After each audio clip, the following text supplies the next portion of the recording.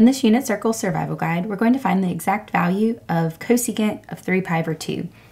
And we'll get to use the simplified S.A.R.C method here.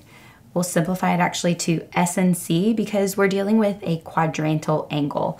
And all that means is an angle that has its terminal side on an axis.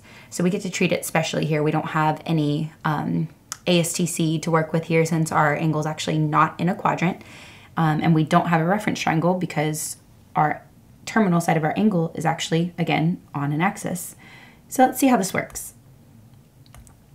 So here's our simplified template. S will be for sketching the angle's terminal side. We'll quickly get the coordinates from that, and then we'll be able to calculate our trig ratio that we want. So this time we'll do the cosecant of 3 pi over 2. Okay, so let's sketch our angle. We have an angle in radians, and it's a positive angle, so we'll rotate in the counterclockwise direction, counting 0, pi over 2, pi, and here's 3 pi over 2. So our angle is here. That's the terminal side.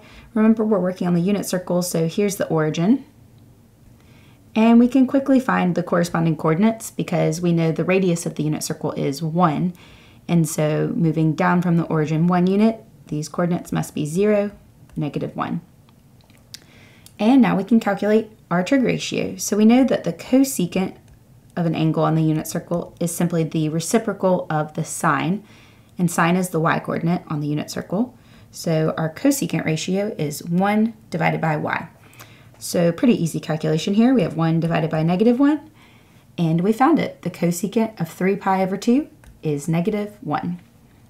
Be sure to check the video description for links to more worked examples both of quadrantals and other angles, and for help with other unit circle topics. Thanks a lot for watching.